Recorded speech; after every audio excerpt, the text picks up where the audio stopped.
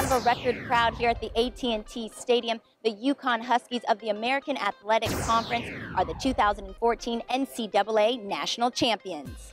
UConn is the first ever 7th seed to win a national championship. Tonight they beat Kentucky 60-54. I think it's definitely we're gonna get a lot of respect from this. There's a lot of attention gonna be in AAC. It's a great team in the AAC, and I think it's a bright future for this conference. I feel like a lot of people doubted us the whole season. And like that's coming from the conference and all the even Louisville. They were very low. We were like surprised how low they were. UConn Huskies jumped out to an early 15-point lead and were able to withstand multiple runs by the Kentucky Wildcats.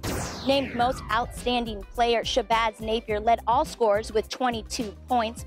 Ryan Boatwright was terrific for the Huskies tonight. He had 14 points and 3 steals. 1-2 is still hard to describe because you really don't know when you're going to come back here.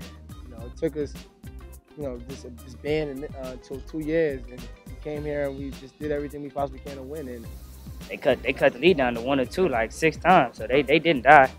They ain't give up. They kept fighting, but that leadership that me and Shabazz got in the boys and the experience that we got, we knew how to handle those situations. From underdog to top dog, the UConn Huskies are national champions for the 4th time in school history. For D210 Television, I'm Norelle Dixon. You've just been credentialed.